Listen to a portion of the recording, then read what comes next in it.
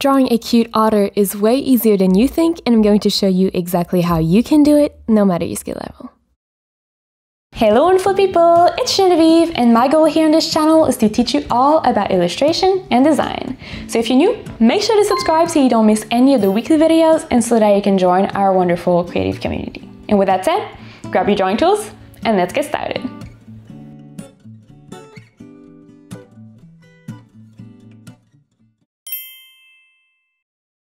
In this video, I'm going to be drawing in an app called Procreate on the iPad Pro, but you can follow along this tutorial with whichever digital art software that you have. As long as you have layers, you'll be able to follow.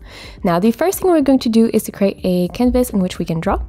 For reference, these are the dimensions of my canvas. It is literally just the size of the iPad Pro screen, but make sure that you use a canvas size that works for your own project requirements. And if you're not sure what that means, I have a video in which I teach you everything you need to know in order to pick a canvas size, so I will link it in the description below.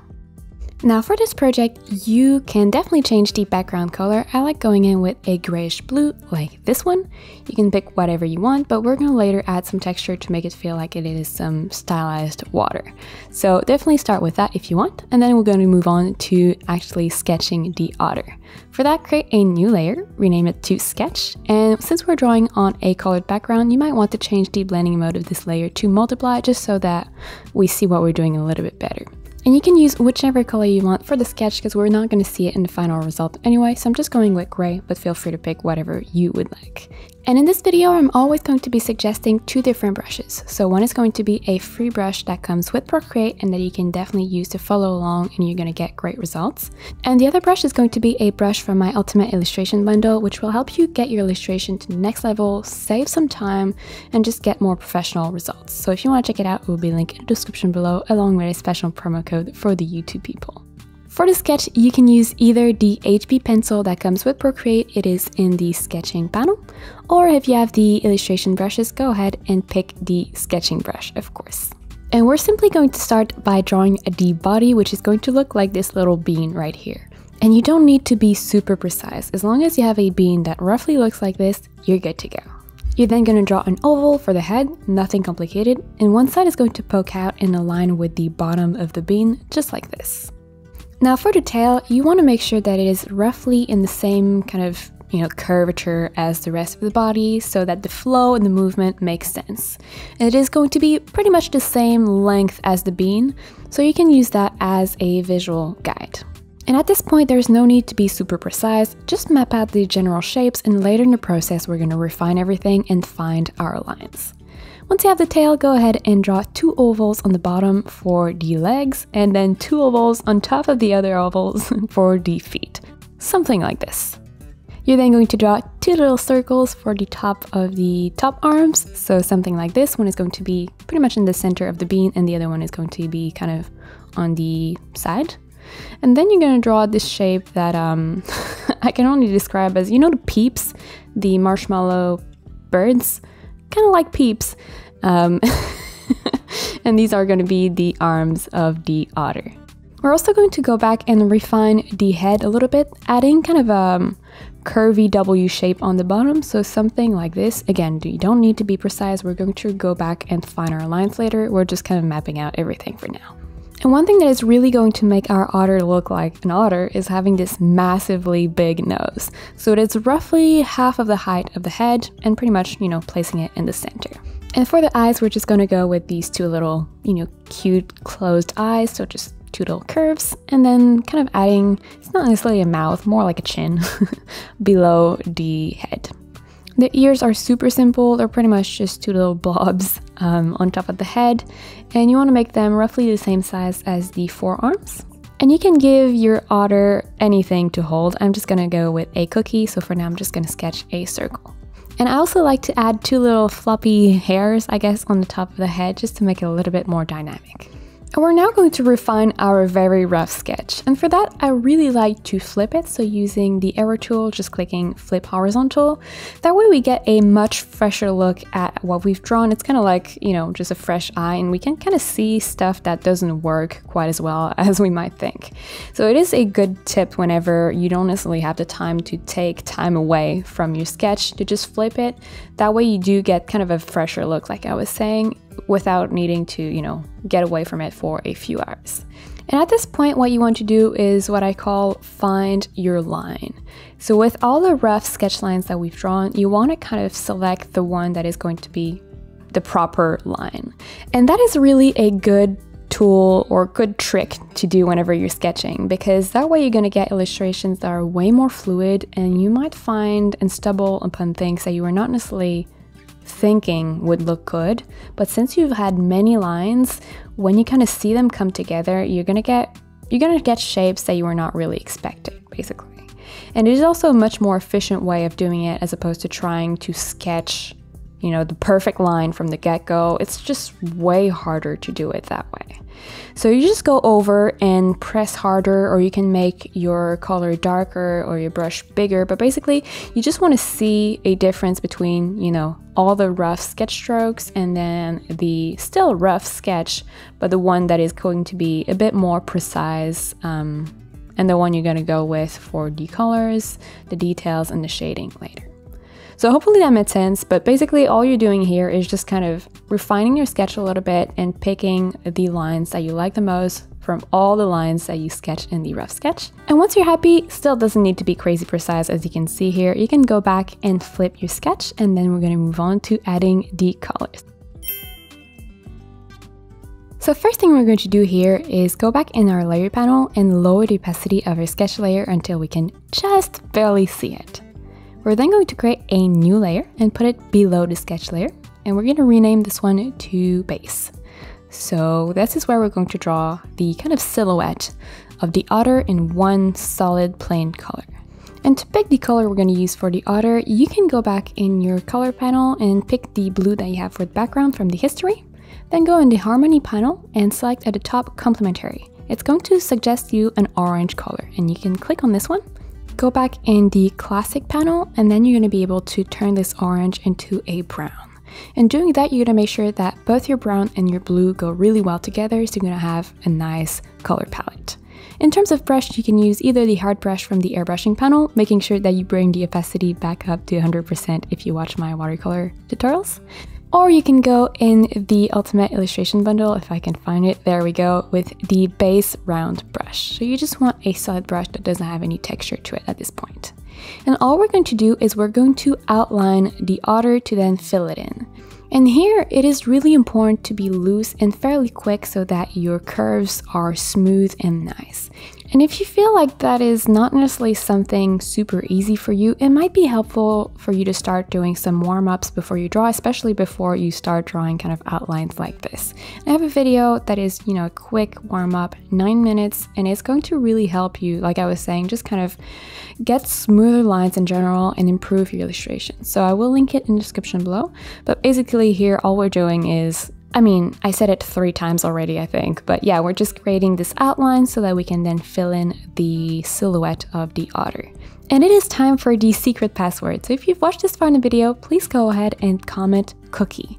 I know it might sound crazy, but we've been doing this for a few months and it's just really great. It gives me so much insight into how to edit and pace my videos better, which helps me create better tutorials for you guys. And it's also really nice because you guys know me, but I don't know you. And whenever you leave a comment, whatever the comment is, I get to see, you know, sometimes your name, your face, and it's just really great to see the wonderful creative community that we're building here on this channel.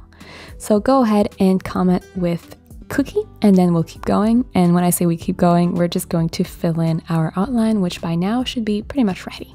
And once you have your silhouette, we're going to add a little bit more texture. So go ahead and create a new layer and apply it as a clipping mask like this. You're also going to rename the layer to texture. And what a clipping mask does, it basically allows us to draw whatever we want on the texture layer, and it is going to stay within the shape of the base layer. So what we're going to do is we're going to make our brown a little bit lighter, quite a bit much lighter actually, and we're going to pick either the 6B pencil from the sketching panel, or if you have the illustration brushes, go ahead and pick the basic texture. And we're just going to cover the entire surface with our texture. So you can see here just something super simple. I do have a pro tip for you though. When you're trying to cover a texture, try to avoid doing little zigzags like this and try to do more of a loop kind of motion. You're gonna get a texture that is way more even and just looks better overall. And it's a simple little trick, but it does make a big difference. So just try to kind of retrain your hand and your arm to kind of change the motion from zigzag to loop if you notice that you have more of a tendency to draw little zigzags when you're covering a surface. And just, yeah, cover your entire otter with that new texture, and yeah, super simple. And one of the reasons we've drawn the texture and the base on separate layers is so that we can adjust the color. So going back on the base layer here, you can then go in the adjustment panel here at the top, select hue, saturation, and brightness for the entire layer. And that's going to allow you to change the brightness. So doing that, you're going to be able to get more or less contrast between your base and your texture. So play around until you get something that you like, and then we're going to go create a new layer above the texture layer. It is also going to be a clipping mask, and on this layer we're going to draw the white. So you can rename this layer to white. I mean, it's more going to be cream color, but it doesn't matter. Speaking of which, go ahead and take a lighter version of your brown, so a cream color. Don't shift the hue, stick with the same kind of brown, just again make it super pale. And with the same texture coloring in technique that we use for the texture, you're gonna go in and color in the bottom half of the face, so something like that.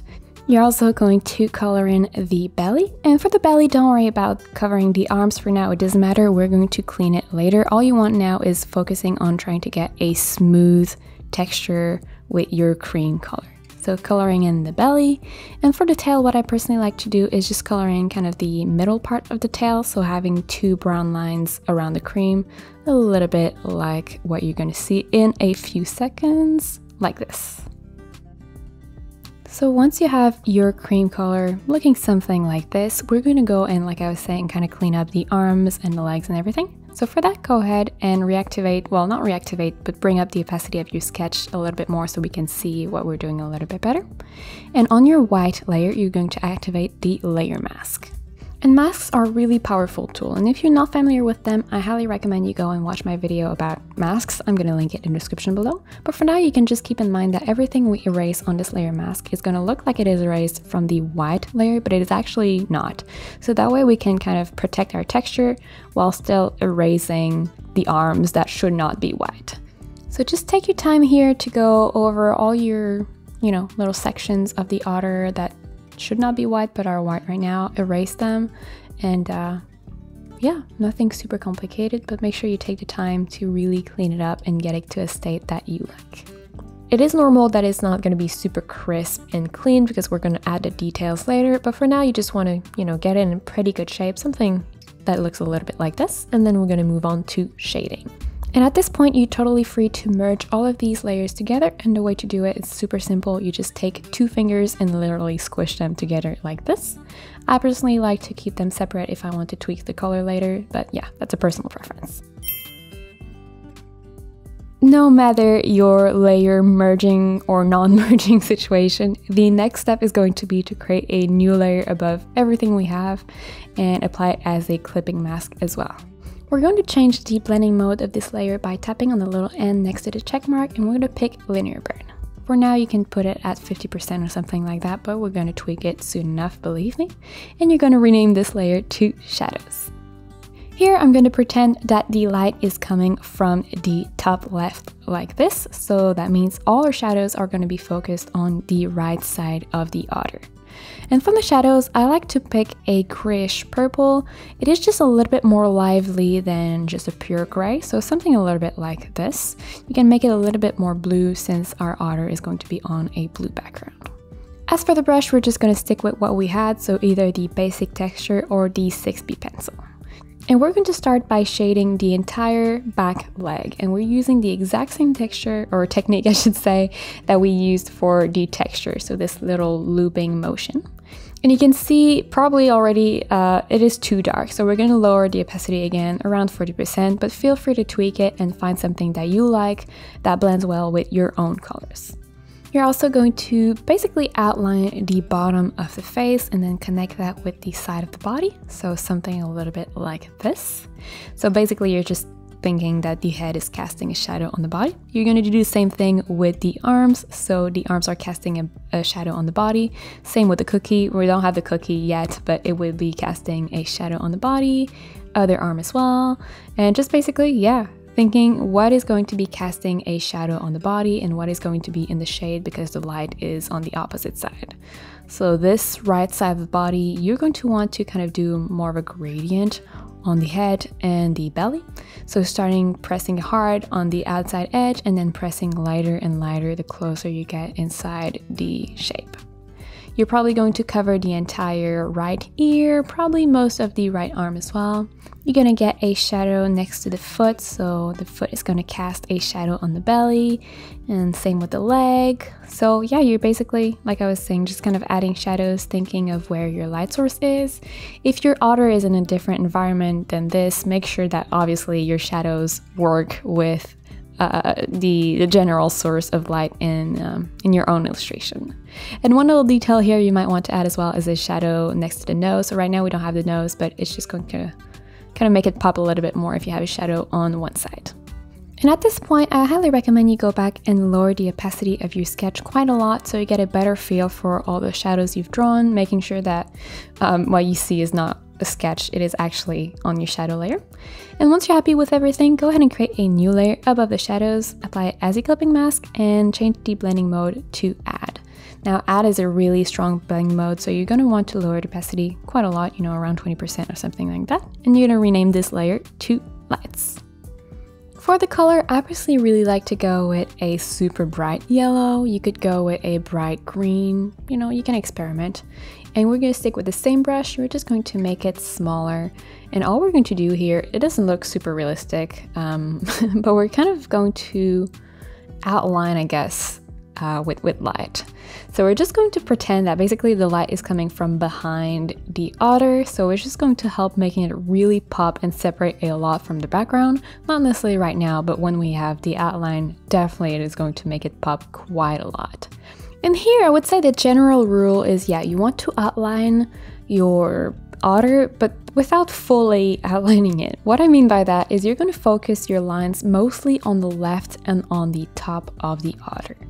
That being said, it is kind of a loose rule, meaning if you have a body part that overlaps another, like the head is overlapping the body, the feet is overlapping the body as well, and the arms are overlapping the body. Basically, whenever there's an overlap, you can use this kind of light layer to create a separation between the different body parts.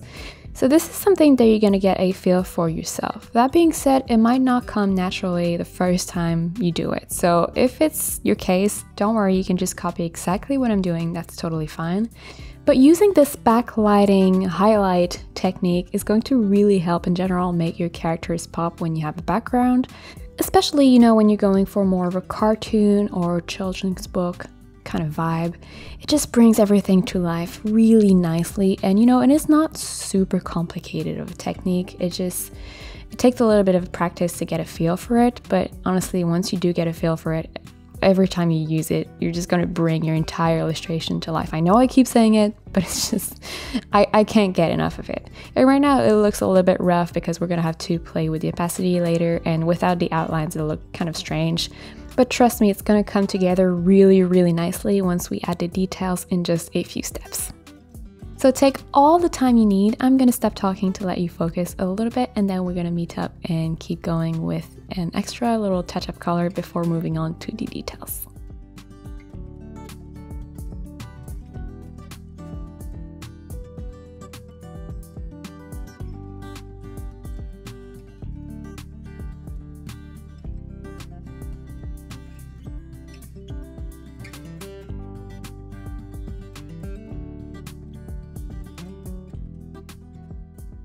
Great, so once you have all your highlights, go ahead and play with opacity again, like I was saying, just so you get something that you like the blending of. That is a personal preference. You might like it to be a bit more strong. I like it to be kind of in between, so I went with 26%, I think.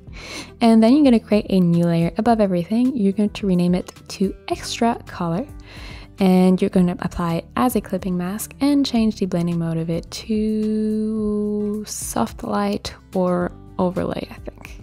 Honestly, you can pick either of those, it's gonna work really well. Since this is kind of a special effect, you can just pick whatever you like. And here we're gonna do something kind of strange, but we're gonna go and pick a super intense blue. So like almost an indigo. Well, that's a bit like a royal blue. So something like that. And with our same brush, we're just going to kind of brush over the left side of our otter. And you can see here, it just kind of adds a little bit more color variation, and it feels like the otter is a little bit more blended with the background. So if you have a different color than blue for your background, make sure that you pick a color that matches your background a little bit more. And you don't want to have any super sharp edges here. You want to have something a bit more soft in your coloring here, so kind of gradients. And you might want to focus this kind of on the intersection, so whenever there is kind of a sharp corner, I guess, so for example between the tail and the body, between the head and the body, kind of in those sections, you want to add kind of that extra color. You can see here, if we hide the layer, it just kind of adds a little, just more life to the illustration, makes it feel a little bit more polished and kind of more professional too. So yeah, at this point, just go ahead and play with the opacity of your shadows, your light, and your extra color layers until you get something that you like. And then we're going to move on to adding the details, which is going to bring everything together and make it actually look good. So for the details, we're going to start with a new layer. At this point, you probably know the drill. So rename this layer to details. This one is not going to be a clipping mask, and we're just going to keep the blending mode as normal. Now for the color, you're going to go back to your brown if it is still in your history. Otherwise, you're going to color pick it. You want to make sure that it is a dark version of your brown, and you're going to make it even darker. In terms of the brush, you're going to go either in the sketching panel, picking the 6B pencil, or if you have the illustration bundle, pick the outline brush. And here we're not going to go with like a thick, black, clean outline like you would get in comics book, for example. We're going to go with something a little bit more subtle, in the sense that you're going to want to have some variety in the thickness of your outlines, and you're not necessarily going to outline everything either. So start by kind of outlining wherever there's an overlap. So for example, you can see here, I started with the bottom of the head overlapping the body, so something like that. And you're gonna kind of build on top of that, adding the details obviously when there's nothing else to show them. So like the chin little detail here, the toes, the fingers, all the details that you don't see if you don't draw them here on this detail layer, you will obviously draw. But you can experiment with the outlines themselves and have some areas where you don't necessarily have an outline, it just stops with the base color and the texture color. So you can, get a feel for it, experiment. You can definitely just follow exactly what I'm doing and outline the same things as I am outlining. But just like for the light layer where I was telling you, this is something you're gonna get a feel for the more you do it. This is the same thing with your outlines. And you can see here, I'm even kind of like sketching and shading a little bit on this details layer as well. So seriously, here all you want to do is kind of bring everything together by defining the different shapes a little bit more and putting emphasis on a few little details that are important as well. So again, I'm gonna stop talking here to let you focus and let you experiment, and we're gonna get back together just in a few minutes, and I'm gonna give you a few more tips before we move on to the next step.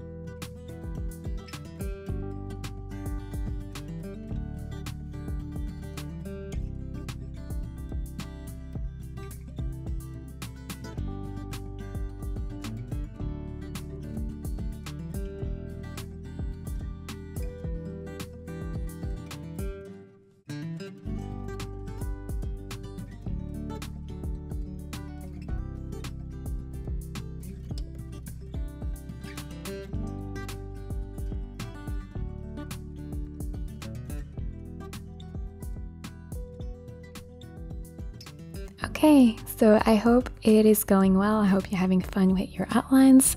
If you're ready to move on, we're going to start adding some extra elements like the eyes, so just kind of coloring that in. You might also want to kind of thicken the point of the bottom of the face, kind of to make it look like it's a smile almost.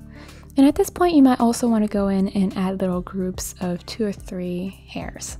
So it is a nice way of showing, you know, that this otter has some fur and it's not just like a plastic toy or something like that, without going in and actually drawing, you know, a whole lot of fur. So just go ahead and sprinkle them here and there. You don't want to overdo it either, but it is a nice little detail or a nice little touch that you can add on this detail layer. You can also add some whiskers. So for that, you can go ahead and pick a really pale gray and just go ahead and draw the whiskers. There is nothing crazy special here, but it does bring a lot of movement and life to your otter, so definitely don't skip it. I personally usually draw 3 on the cheeks and then kind of 2 on the forehead. I'm not sure that's really accurate, but I think it looks cute, so I'm going with that. Okay, so now we're missing a few key elements like the nose. So for that, go ahead and create a new layer. I personally like to just draw the entire nose on one layer. So it is a normal layer, not a clipping mask, nothing crazy. And you're gonna rename it to nose. Now for the color, I like to go with kind of a grayish version of our main brown.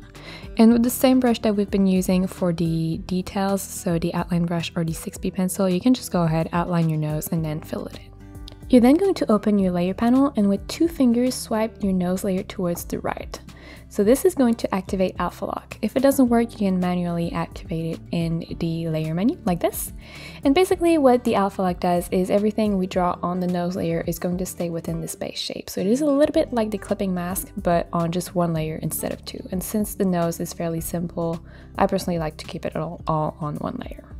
And with Alpha Lock activated, you can then go ahead, make your gray darker and just color in the nostrils, I guess. But basically kind of 2 half moon on either sides of the nose. And then you can shade in the bottom of the nose, pretty much up to almost the middle with some sort of a really simple gradient. You're then gonna go back and pick a super light version of your brown, so almost the same cream color as we did for the belly. And you're just going to add some little highlights on the nose. So I like to draw 1 big line that kind of outlines the nose and then 2 really stretched out ovals. You can also really thinly outline kind of the top part of the nostrils, but basically you want to make the nose look super, super shiny because usually it is kind of wet and, you know, just cute.